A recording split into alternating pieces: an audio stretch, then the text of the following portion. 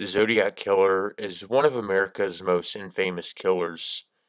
During the 1960s and 1970s, Zodiac murdered at least 5 people, often couples, in secluded areas near San Francisco. His first victim was Sherry Jo Bates. He wrote a confession about her, including the message to beware. Hello everyone and welcome to my new series where I take a look at famous murderers and famous murder cases. I have not come up with a name for this series yet, because all the names I thought of were already either shows or series on YouTube, so I have no idea what to call it. If you guys have an idea, make sure you leave it down in the comment section below.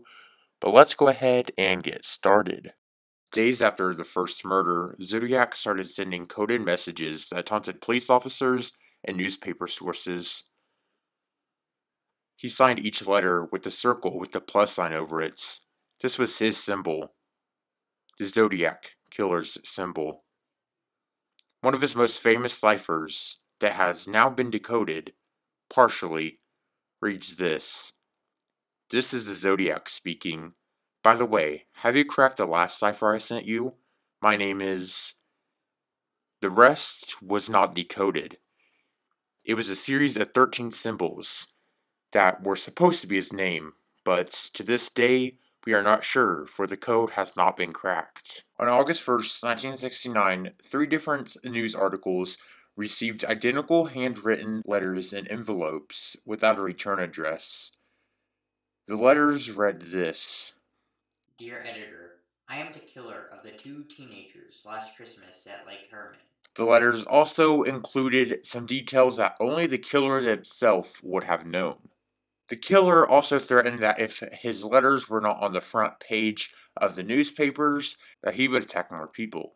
One of his ciphers was decoded by a high school teacher named Donald Hardin and his wife Betty. This cipher read, I like killing people because it is so much fun. It is more fun than killing a wild game in the forest because man is the most dangerous animal of all.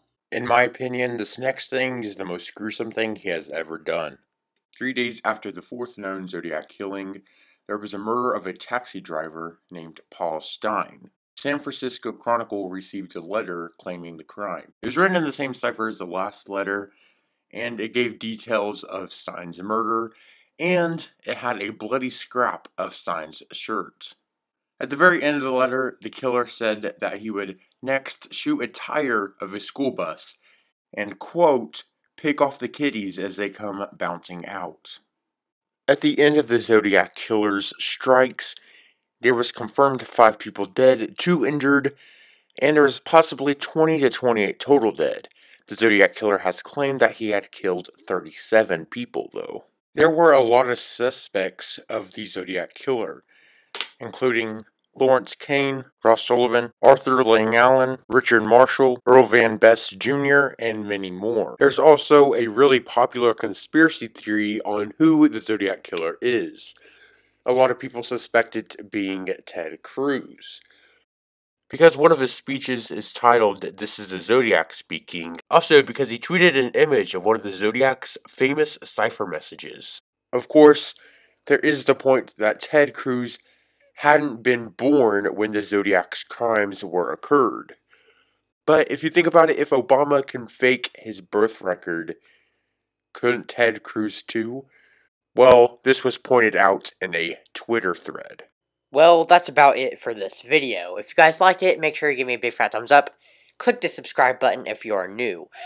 I am trying to post at least 1 video a week now, and I feel confident that I can do it.